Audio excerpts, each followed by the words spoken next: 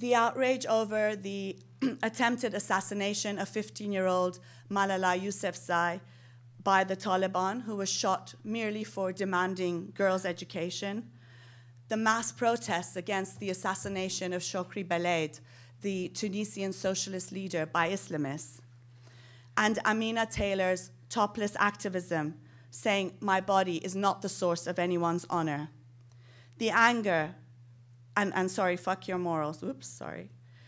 The anger over the murder of Neda Agha Sultan in protests in Tehran in broad daylight. The February Egyptian atheist Aliaa Magda El Mahdi's nude scream against misogyny. The February Day of Action against sexual terrorism in Egypt.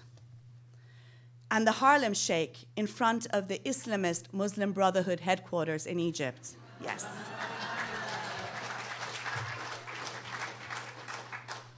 Even if you're not looking, you can still see the immense resistance and dissent taking place day in and day out. It's a new period of human development after decades of Islamism, US-led militarism, unbridled free market reign, cultural relativism, and the retreat of all things universal.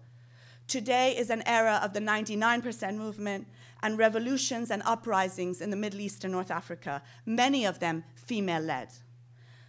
Whilst it may sometimes be hard to see this, given the perceived gains by Islamists in the region, but in fact as counter-revolutionary forces aimed at suppressing the revolutions, the change in era is palpable.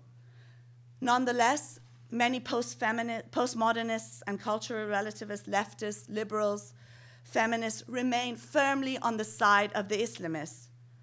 Any opposition to Sharia law, which is based on the Quran, the Hadith, sayings and actions of the Prophet Muhammad, and Islamic jurisprudence, any opposition to the veil, and Islamic misogyny are met with charges of racism and Islamophobia, cultural imperialism, and more. Those who say so, though, have bought into the culturally relativist notion that societies in the Middle East and North Africa, and even the so-called Muslim community here in the West, are homogeneous, Islamic, conservative. But there is no one homogeneous culture anywhere.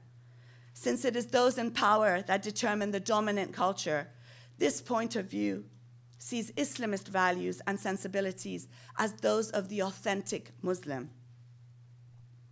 But as Moussa Bouderi, who's a professor in the oldest university in the Palestinian Authority, he was threatened for posting a cartoon on his door, office door. What he said is Islamists resort to abuse and threats of physical violence, attempting to appropriate to themselves the sole authority of what Muslims can and cannot think, can and cannot do. There are and will remain as many different Muslims as there are unfettered minds. He was threatened for posting this cartoon on his office door. The man says, "You look gorgeous today, dear. I'm here."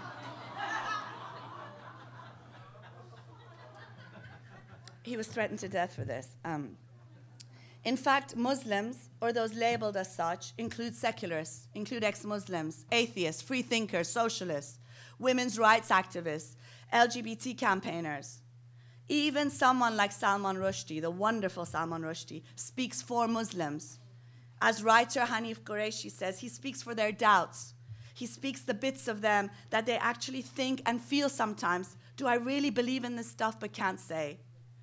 Conflating Islamism with Muslim is a narrative that is peddled by the Islamists in an attempt to feign representation, restrict dissent, and prescribe the limits of acceptable expression. Those who assert that a demand for secularism and opposition to the veil and Sharia law is foreign, it's culturally inappropriate, are only considering Islamism's sensibilities and values, not those of the many who resist. This shouldn't be surprising.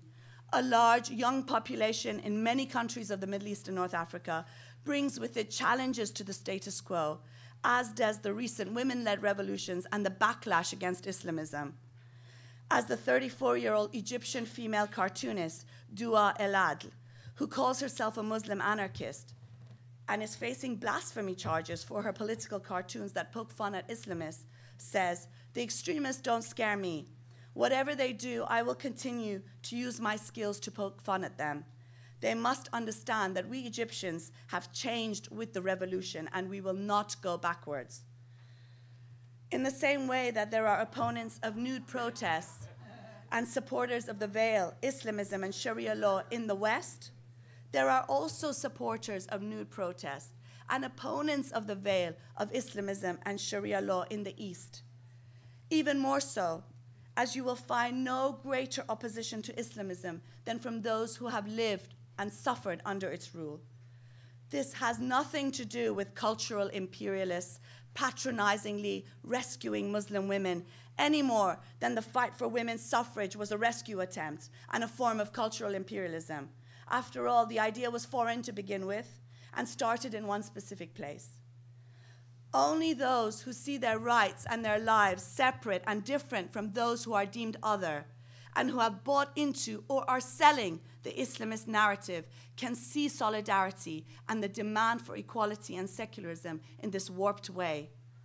Ironically, like the far right, which despises multiculturalism, yet benefits from its idea of difference to scapegoat the other and promote its own form of white identity politics, the postmodernists also use multiculturalism to side with the oppressor by demanding respect and tolerance for difference, no matter how intolerable. Here's the Taliban marriage counseling service asking, have you tried throwing rocks at her? As Algerian Maryam Namazie says, however, difference and diversity are double-edged concepts. We should never forget that they have been used by reactionary forces to maintain in their difference, by force, people and categories of populations. What lies behind respect for difference is the deep desire that the other remain different. Defending secularism, free expression, and equality, opposing Sharia law and Islamic states have nothing to do with prejudice against Muslim communities, racism, and Islamophobia. Saying so ignores the immense dissent, including amongst those considered Muslims, and denies the social and political struggles, the class politics. Clearly, criticism of religion or a far-right political movement, which Islamism is, has nothing to do with racism. Here's a great Jesus and Mo cartoon. Jesus says, if we want to live together peacefully in a multicultural society, we must ensure that everyone's fundamental beliefs are protected from attack and ridicule. And the barmaid says, I don't want my fundamental beliefs to be protected from attack or ridicule. Thanks. Please feel free to attack or ridicule them anytime you wish. Muhammad's like, racist. Islamophobia, in my opinion, is a political term used to scaremonger people into silence. Charges of Islamophobia have been coined not because of concern about anti-Muslim bigotry, because the main concern of these apologists is to defend Islam and Islamism. If they were really so concerned about Muslims or those labeled as such, they would oppose, not support Sharia law and Islamism, and stop justifying Islamic terrorism, which kills more Muslims, so-called Muslims, than anybody else. Here's the head of the Iranian regime saying, and this is how we handle sassy teenage girls. As women living under Muslim laws say, fundamentalist terror is by no means a tool of the poor against the rich, of the third world against the West, of people against capitalism. It is not a legitimate response that can be supported by progressive forces of the world. Its main target is the internal democratic opposition to their theocratic project and to their project of controlling all aspects of society in the name of religion, including education and the legal system. When fundamentalists come to power, they silence the people. They physically eliminate dissidents, writers, journalists, poets, musicians, painters, like fascists do. Like fascists, they physically eliminate the Untermensch, the subhumans, among them the inferior races, gays, mentally or physically disabled people, and they lock women in their place, which, as we know from experience, ends up being a straitjacket. US suffragist and abolitionist Elizabeth Cady Stanton once said that the Bible and church have been the greatest stumbling blocks in the way of women's emancipation. This is true in particular today with regards Islam and Islamism. Of course, when speaking of Islam or any religion, I'm not talking about religion as a personal belief. Everyone has a right to religion or atheism, but Islam today is not a personal matter, but the banner of a far-right political movement, an industry, a mafia, a killing machine. Those who equate opposition to religious misogyny with racism and an attack on Muslims erroneously or more likely deceptively see an attack on misogynist beliefs and movements as an attack on people, and choose to side with culture and religion over the lives and rights of real human beings. This culturally relativist perspective implies that women's liberation is only for those who are white and Western, and the rest of us are allowed freedom within the cultural and religious confines of Islam.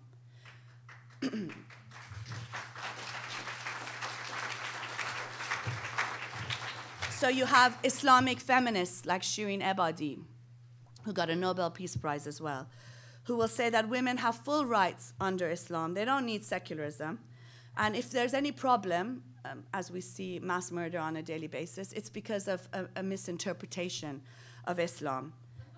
And there are several problems with this perspective, and I just want to go into this a little bit because it is an issue that keeps coming up. Firstly, if we look at the Quran and the Hadith, which are the sayings and actions of Muhammad, and what Sharia law is based on, it's full of anti-women rules, like all religious texts are. And even if you just leave aside Islamic jurisprudence to one side, which is another basis of Sharia law, stoning to death for adultery, for example, is in a hadith. Muhammad himself stoned a woman to death. But of course, she begged him, and she had to beg him 3 times before he conceded. And that's their defense of it. And in the Quran, there's surahs on domestic violence and wife beating. Secondly, often when you have this discussion on rights with Islamists or people who are Islamic feminists, you should ask them what they mean by rights, because even Islamists will say that women have full rights under their rule.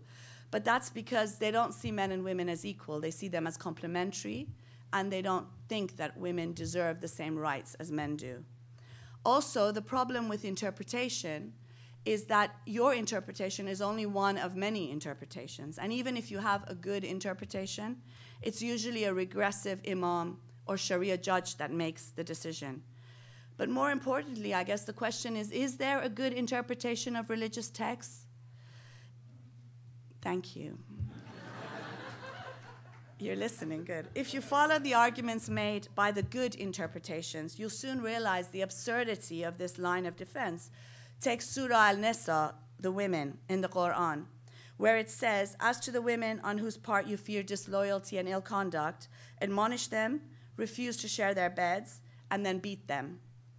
Now you have Islamic feminists saying that this is only meant to beat your wife lightly or with a feather or a very thin stick.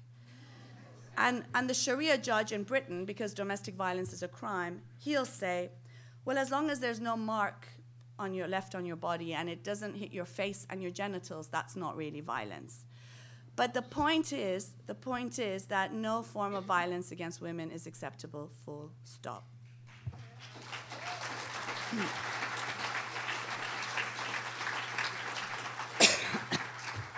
Clearly, one cannot leave women's rights and lives at the mercy of religious rules and forms of interpretation. Religion is a personal matter.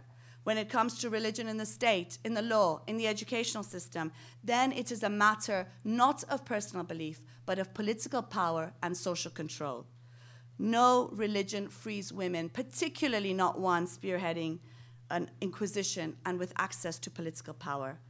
Women are freer the less of a role religion plays in the public space, in the state, in the judicial system, not the other way around.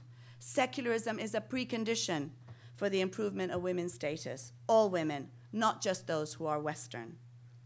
The conflation between Islamism and Muslim has meant that Islamist demands are seen to be the demands of those living in the Middle East and North Africa, but this is not the case.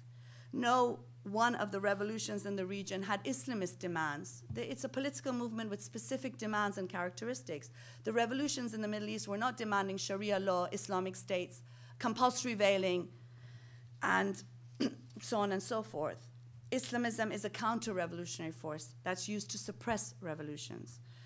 And this is a perfect cartoon of this. People are out asking for education, for bread, for healthcare, opposing poverty and unemployment, and the Islamist is there saying, no bikini. Yeah.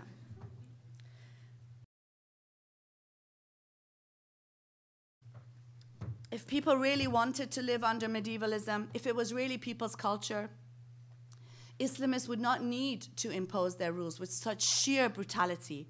The fact that they must control the streets and arrest and fine people for what they wear, for what they think, and with such barbarity and brutality is evidence enough that their rule is an imposition.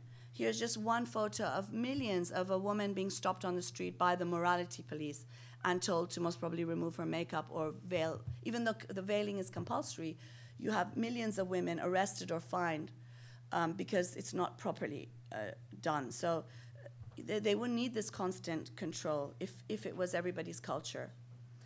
Of course, there are people who prefer Sharia law to secular law, and a lot of them are actually born in the West, and thanks to multiculturalism and tolerance for the intolerable.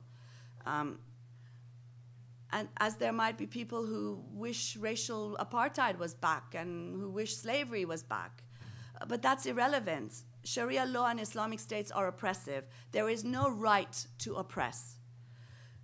The postmodernist friends of Islamists tell us that our demands are Western. But since when are secularism, rights, freedoms, equality Western? It's interesting how Islamists use the latest Western technology to murder people and to bomb left, right, and center.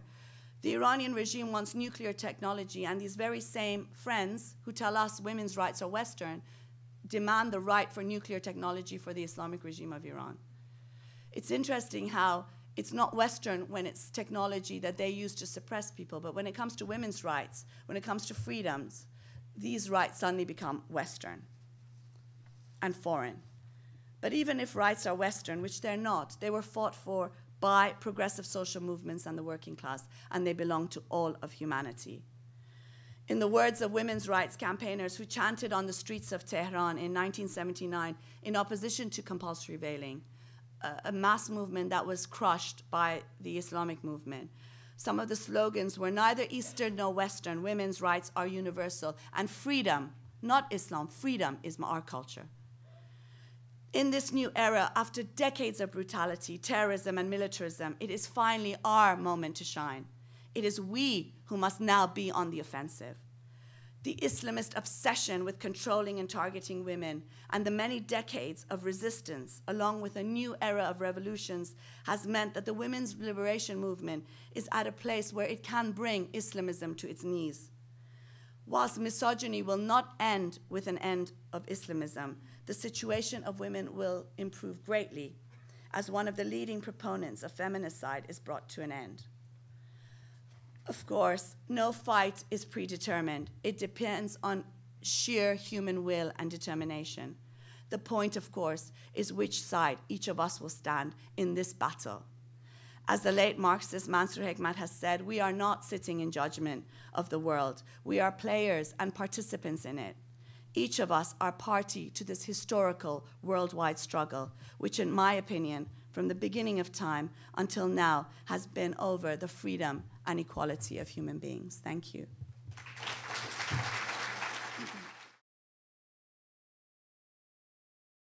If you recall in the panel in the morning, we talked about doing an act of solidarity with atheists who are being imprisoned and persecuted.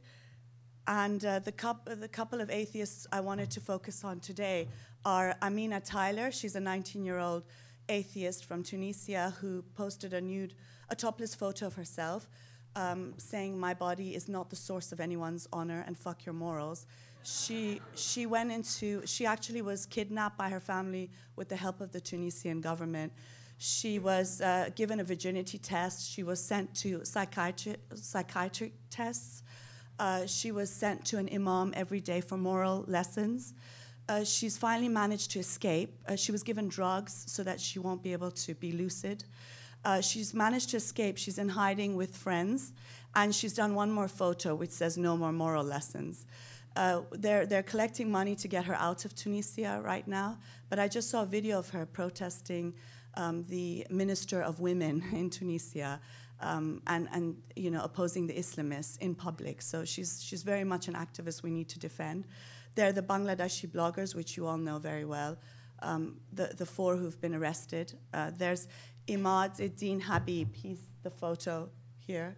He's a 22-year-old Moroccan who, in Morocco, it's illegal to eat while fasting. So he's posted photographs of himself eating during Ramadan. He started a whole movement to eat when you're not allowed to. And he recently established the Council of Ex-Muslims of Morocco. Since then, there's been a fatwa by the ruling ulama saying that apostasy should be punished by death. He's also in hiding, and we're supporting him. And finally, of course, Alex An, who you all know. So at the end of maybe 10 minutes before the end of this talk, what I was hoping you would all do is write a message similar to what Imad has done. Some people have written, I'm an atheist or proud to be an atheist. It doesn't have to be very elaborate. And what we'll do is we'll all stand maybe in front of these photos and take an action of solidarity in their defense, since we're all here together.